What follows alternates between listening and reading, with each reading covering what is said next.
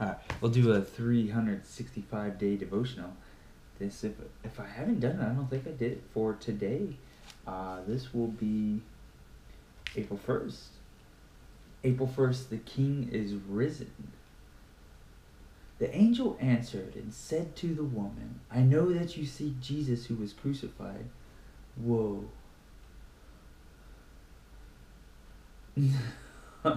I know you seek Jesus who was crucified. He is not here, for he is risen. And he said, as he said, Matthew 28:5-6. He has risen. 3 words in English, just 1 in Greek. Egerthe. So much rests on the validity of this one word. If it is false, then the whole Christianity collapses like a poorly told joke. Yet, if it is true, then God's story has turned your final chapter into a preface. If the angel was correct, then you can believe this.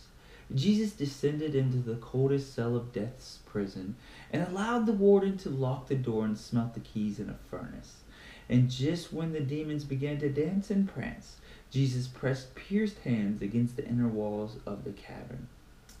From deep within, he shook the cemetery. The ground rumbled and the tombstone tumbled. And out he marched, the cadaver-turned king, with the mask of death in one hand and the keys of heaven in the other. He has risen. Not risen from sleep, not risen from confusion, not spirituality raised from the dead, physically raised.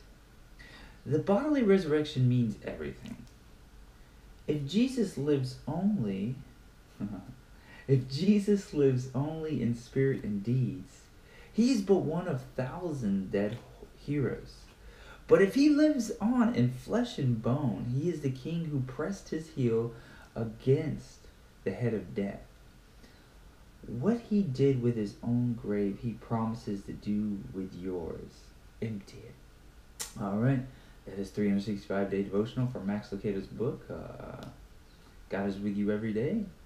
The angel answered and said to the women, I know that you seek Jesus who was crucified. He is not here, for he is risen, as he said.